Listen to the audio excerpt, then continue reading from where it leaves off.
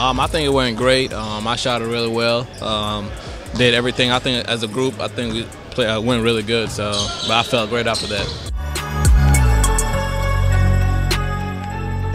I was just going out there to show them that I'm the best shooter in this draft. So I mean, I just went out there just trying to showcase my shooting ability, because that's what's going to put me on the roster and be able to play at next level, which they need in the NBA. And so I was just trying to go out there and shoot my best. So.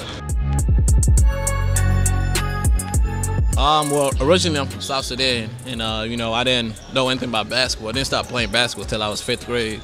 So everything was new to me. You know, I had to learn everything, how to shoot, how to dribble, and all that stuff. So, but you know, after I got it, you know, I started working really hard, and that's something to get me to where I'm at right now. So,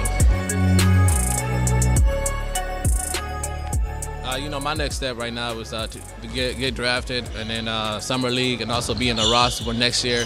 And then after that, you know, I'm just going to focus on getting my body right, and also I feel like my potential hasn't reached his peak yet, and also I got a lot of stuff to learn about basketball.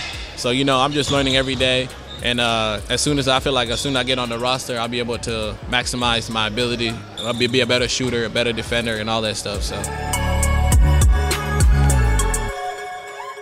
Lowell, you know, Lowell's my cousin, so but my little brother, football player. My little cousin Bobo, he a basketball player. And then, not that there's a lot, but I can't think of it right now. Go Jock from Florida, he's there. And then, yeah, there's a lot right now. I just can't think right now. No. No, I don't think so. I'm not even trying to recruit him. I mean, he's gonna go wherever he want to go, but I don't know. I don't know where he's gonna go. Good stuff, man. Thanks so much. Appreciate it. Good luck.